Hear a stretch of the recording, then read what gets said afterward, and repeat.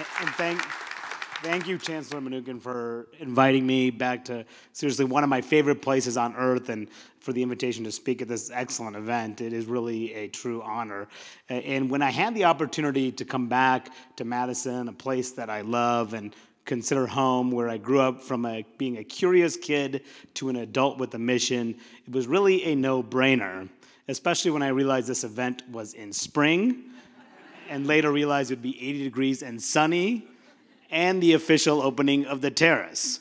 So I've spent a few hours of my life there, so it was a very easy decision indeed.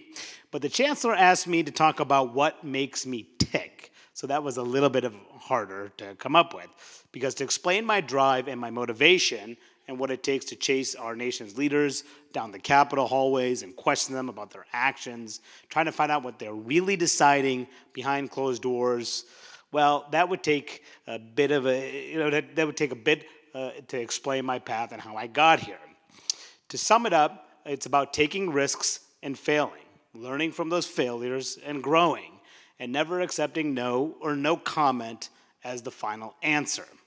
Those are the principles that have taken me to some of the highest peaks of journalism, even though I still get mistaken from time to time for Sanjay Gupta. Now, a bit of what my day is like. It can be humbling, and it's easy to get dejected. You can have a published story that breaks a lot of new ground, and only to see a competitor break a much bigger story that gets even more attention, or see a cat video get more views than the story you've been working on for weeks. You can crawl back in your bed and question what happened, or you can use that to motivate you. I choose the latter. My motivation rests in the desire to find out the truth and get answers, whether it's about Supreme Court nominations, the battle for control of Congress, government shutdowns and fiscal crises, impeachments of presidents, or an attack on the Capitol. My job is to tell you what I have learned and give you information that you have not heard before, then you can decide its significance. So I wake up every morning trying to answer that question.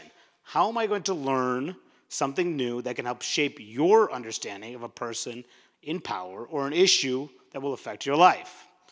So I usually begin the day chasing 2 or 3 storylines that at least, and ones that I hope I can actually figure out some answers to. And on any given day, there are several competing stories that are unfolding at the exact same time, all at different parts of the Capitol. It can be how Senator Joe Manchin may cast a decisive vote on a key piece of legislation, or whether Manchin himself may decide to retire and alter the balance of power in the Senate in 2024.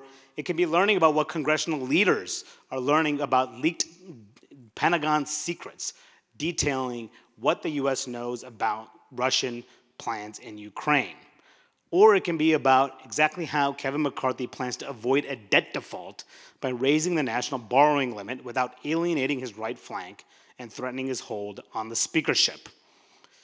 My goal is to advance the story by finding out new and critical details.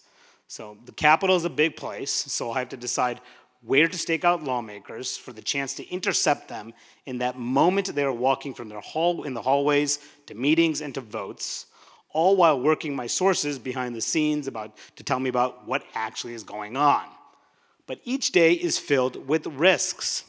I can stand outside the Speaker's office for hours, only to find out he ducked outside a side door, leaving me with nothing. Or I can find the chairman of the Senate Intelligence Committee after a day-long stakeout, pepper him with questions, only to hear no comment, no comment, no comment. In the meantime, my competitors may have made a completely different choice and allowed them to break some news that I don't have. But rather than deflate me, that only strengthens my resolve.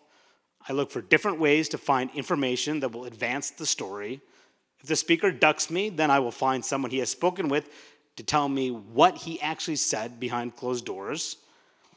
If the intelligence chairman won't talk, then I'll work other sources to learn the significance of the high-stakes debate happening in the committee.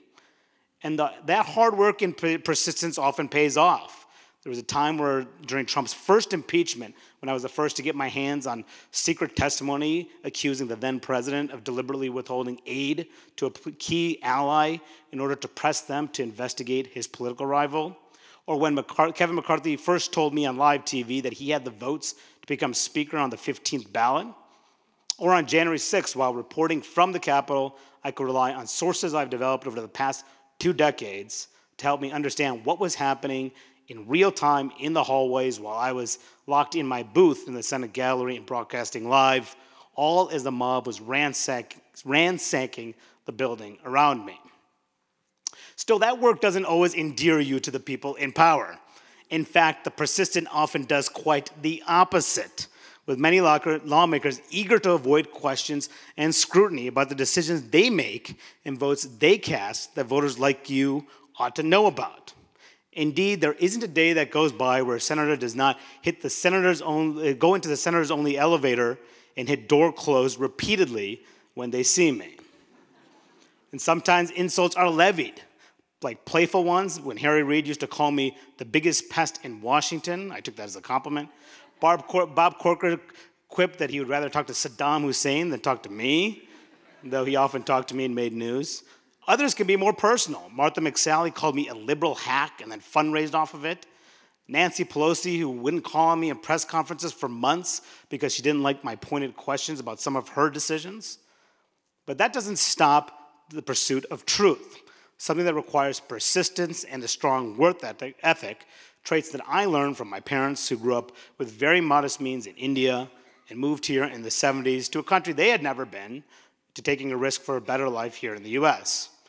And it was something my maternal grandfather did as well. He grew up in a small village in rural India, had a career filled with setbacks and successes, and he emerged as the dominant writer, poet, and scholar of his time in our family's native tongue and of Kannada. His works are still studied in India today.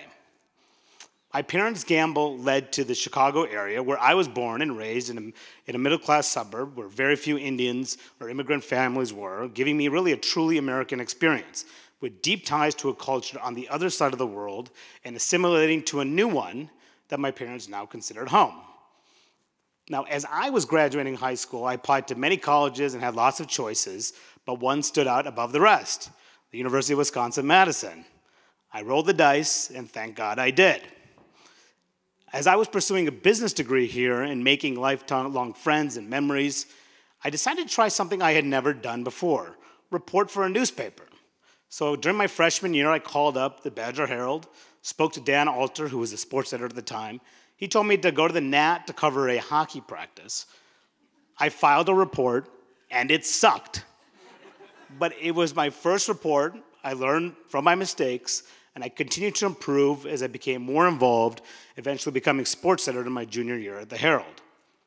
And I even got my first scoop in 1999, when Ron Dane broke the NCAA rushing record, and a naked guy streaked 100 yards down Camp Randall wearing nothing but body paint on a very chilly day. And I was the first person to report his identity. He happened to be my good friend Tim, who went to the game with me. So by the time I graduated, I wanted to become a journalist in a field that is very difficult to break into. I left after 4 amazing years in Madison to try something totally foreign to me. Moved to Washington, where my parents had relocated while I was in college. I had no job prospects, no experience covering Washington, little clue about what it took to be a political reporter, but I took the risk. I eventually got a job covering federal environmental policy for a trade publication. I wrote my first piece there in 2002, and that also sucked. But I continued to get better. I grew as a reporter, learned how to cover Washington, and provide readers with new information. As I did that, I applied for new jobs. I got rejected. I applied for more jobs. I got rejected. Editors would tell me I was too green for Washington. I needed to go to a small market before even considering a job in the nation's capital. But I didn't listen to them.